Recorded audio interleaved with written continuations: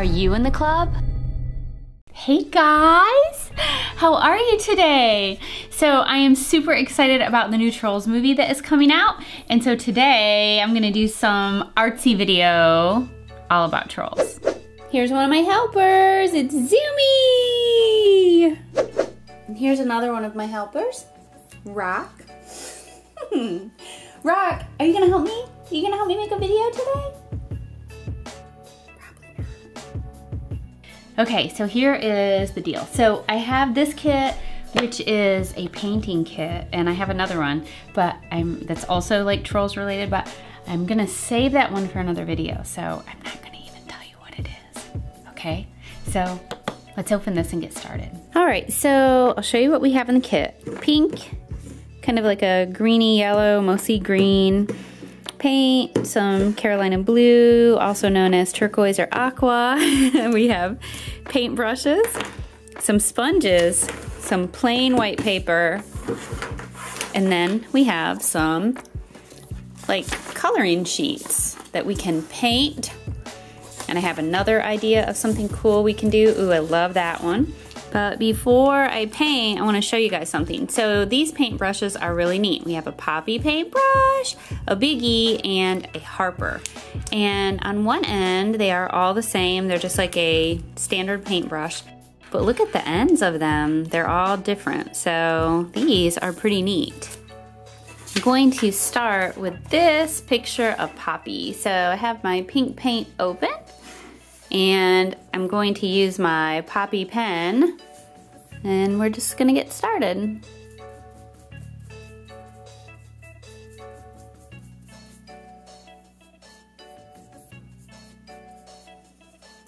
Poppy is really easy because she's basically all pink.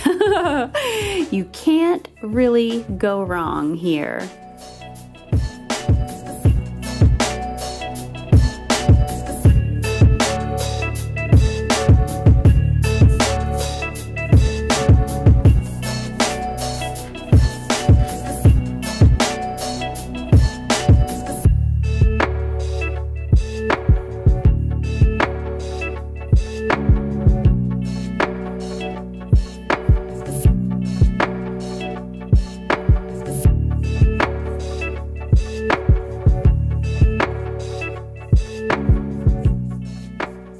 Okay, Poppy's face. Before I start her arms, let me show you the little sponges. So we have a star, a flower. This is a whole troll. See, it's like the crazy hair and little feet. So we're gonna use these in a minute. There's also a cupcake and a heart. Aww, it's a heart. To do Poppy's hair, I'm going to use this crazy brush, but I want to use this one first, and then I will wash it, and we will be done with this little brush.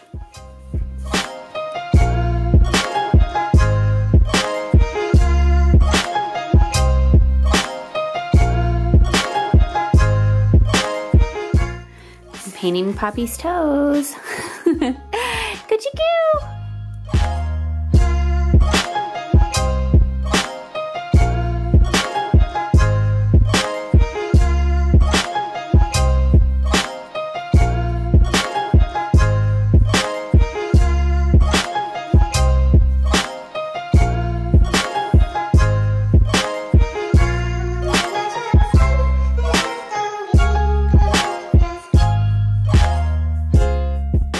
Okay, what do you guys think? I think we have all of the little Poppy parts painted pink that we need to. So I'm gonna do her hair, and we'll probably do 2 coats to make it darker, and I think that's it. I think we're done.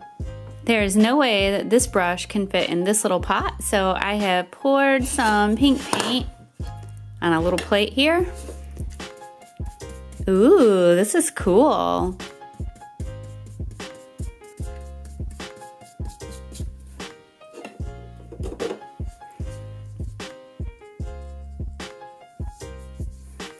It's really good for covering big spaces, but see, in these little spaces, it's a little trickier.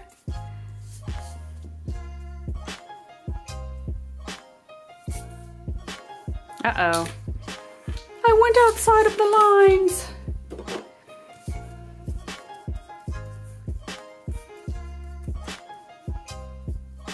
I actually don't think that's a big deal, for the record.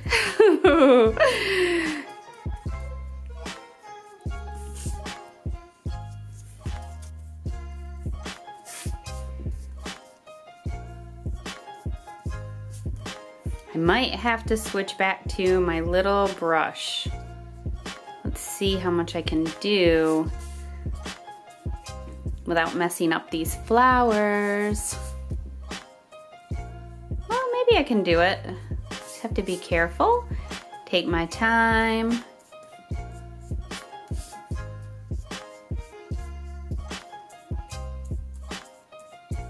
Oh. Questionable. Questionable spot right there.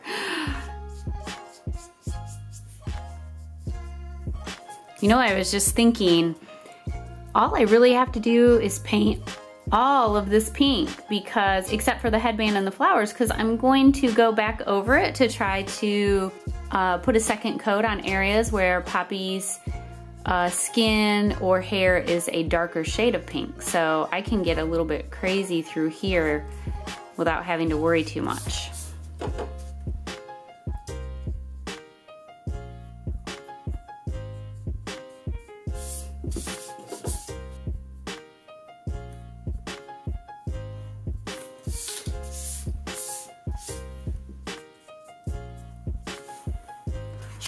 Okay, I think that's it. Here's what we have so far, and I'm going to take a little break to let this dry, and I'll explain why. See right here on the paper? This paper is so thin, and when you paint heavy or paint too many layers before it dries, you can actually rip your paper. So we'll let this dry, we'll start something else like the flowers or the background, and then after all the pink is dry, we will come back and finish.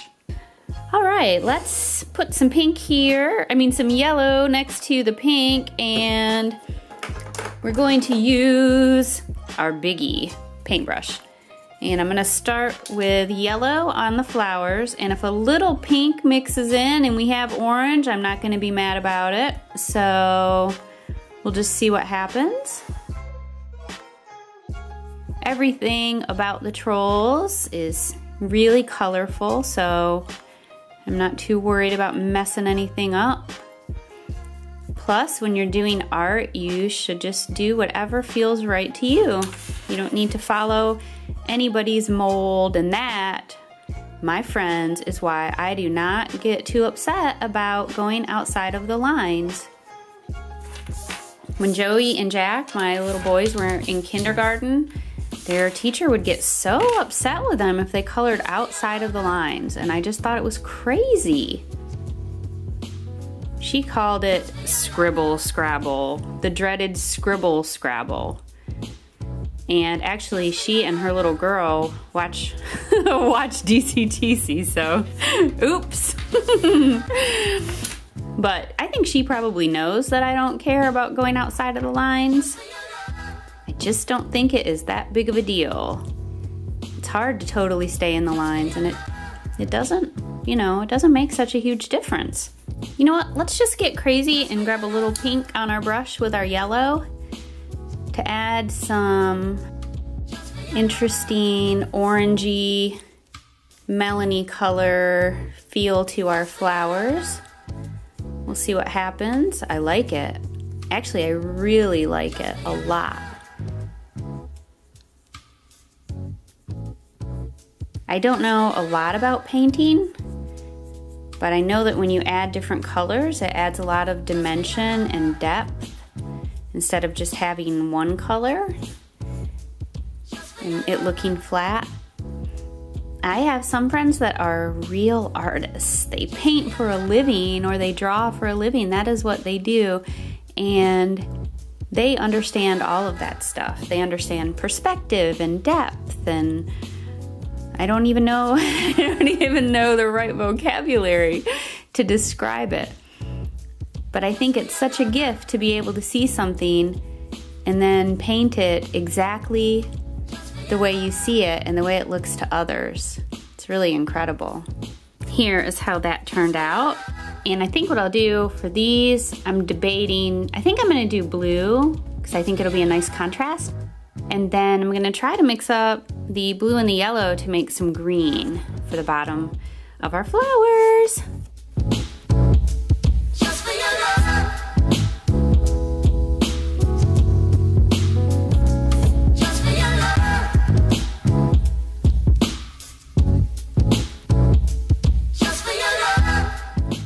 All right, while we have just the plain blue and I haven't mixed anything into it, let's do Poppy's dress. Excuse me, blue paint, I need you to move over. Okay, here we go.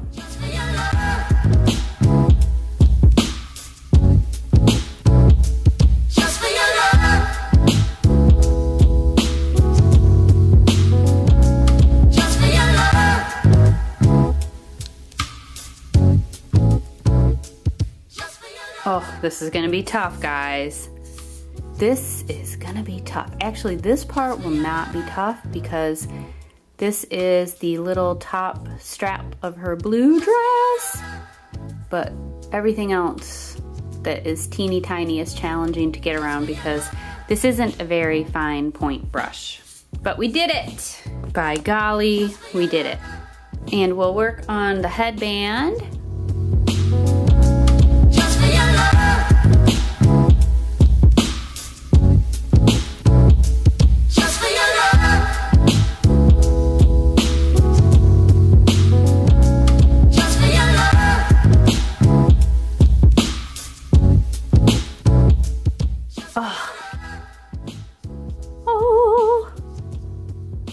Guys, I'm finding this headband to be a little tough, so I'm taking a little break to hang out with this guy.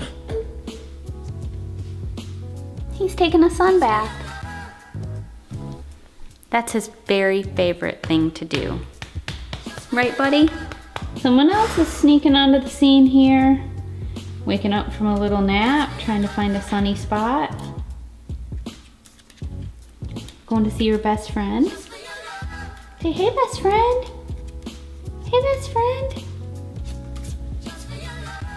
Aww. You guys love each other? Say, hey, best friend. Zumi, should we get back to work? Okay, before we paint anymore, we're going to make some green. So we're gonna mix the yellow and the blue together. What do you guys think about that? Pretty cool, huh?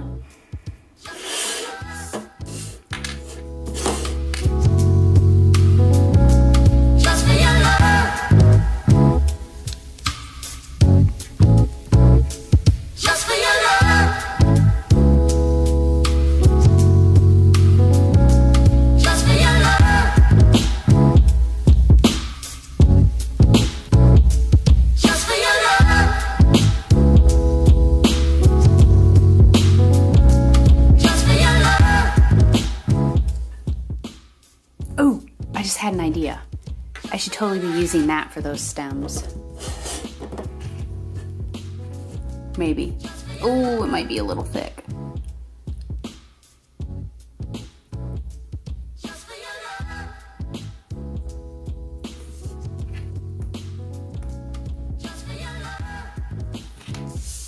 I think I'll use that for the headband as well.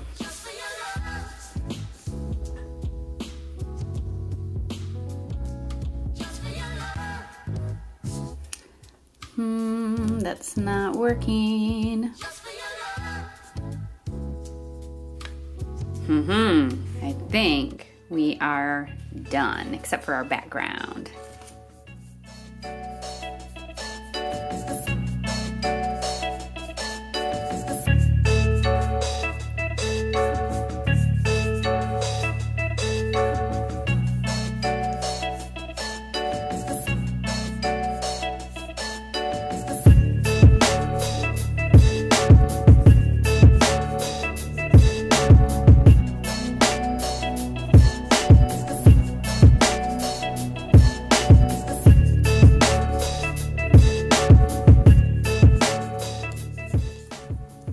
You guys see what we missed right here?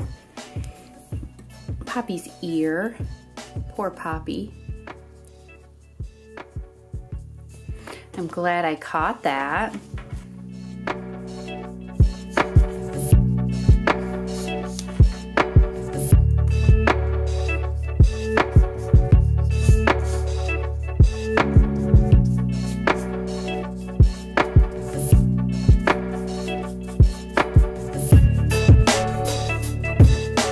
Okay, I feel like we are all done with this. So it turned out pretty cute, but I have another idea for ways that you can use coloring sheets. This is one of the other coloring sheets that came in this little set. So we're gonna start by cutting this guy out. And I don't know exactly who this is. I'll have to try to look it up and figure it out. Do you guys know? You can leave me a comment and tell me. Let's see here. So we're just going to carefully cut around the edge.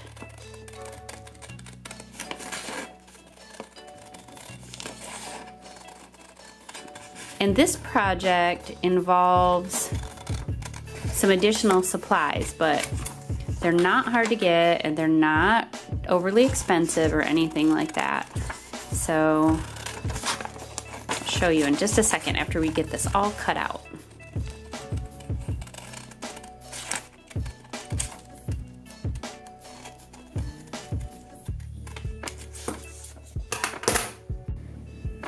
Okay, so I have a canvas here, just a regular white canvas, and our first little troll cut out, and then I just have some white acrylic paint.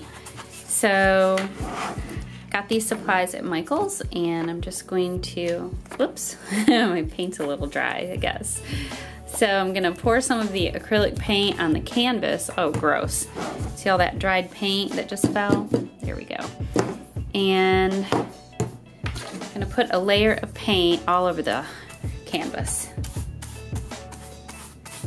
And I do this just to prep the canvas, so even though I'm painting white on white, it'll give it a little bit of texture, and it just, in the end, will make it look more finished.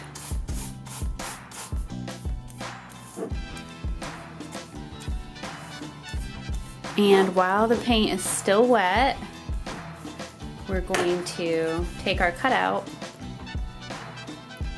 and lay it on the canvas and smooth it out. You'll want to use your fingers to smooth any wrinkles or air bubbles out of your cutout. And then we're just gonna let it dry for a while. A few hours have passed and our canvas is dry and our little character is, you know, stuck on the canvas, so we're ready. And let me show you what I'm gonna do next. I'm pretty sure that our troll here is Guy Diamond. So let's see if we can recreate him. I'm going to use a green Sharpie for his nose. Do you guys hear Roc and Zumi barking in the background? They are playing. Now, I see that his body is a darker gray and then his hair is like a light gray. So I'm gonna use this gray Sharpie for his body. And for his hair, I'm gonna use some light gray acrylic paint.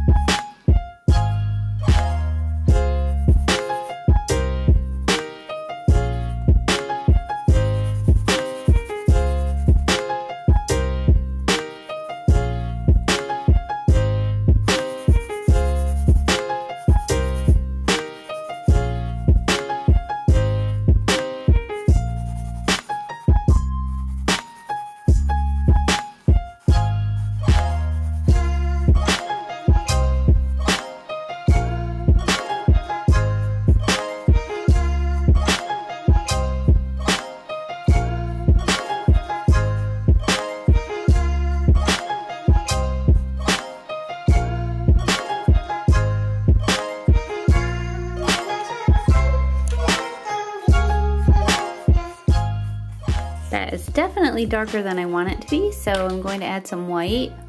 Whoa! Now that was a lot of white. Probably have to add more gray now. Let's see, I might be able to mix it a little bit.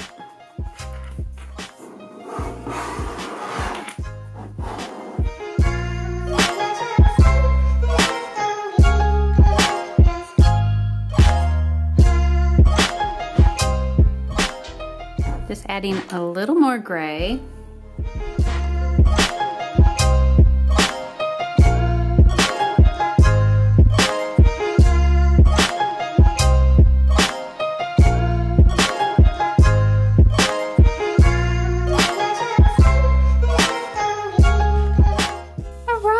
So here's our finished product, and as you can see, I need to go back over the black outline in a few areas and just kind of clean that up. Right here at the top of his head, and then I'll turn this upside down, you can see at the top of his hair. So after I do that, I'm going to try to fix his eyes a little bit. I sort of messed them up a little bit. I tried to add some white paint and it made it run a little bit. So I'm going to let the hair dry. I'm going to use my black Sharpie to clean this up, and then I'm going to paint a sealer over it.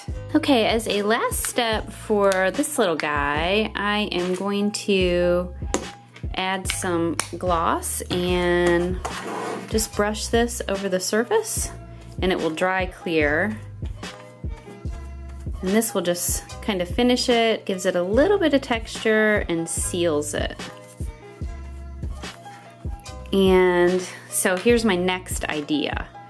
What I would like to do is cut out another troll. I'm gonna move this so it can dry.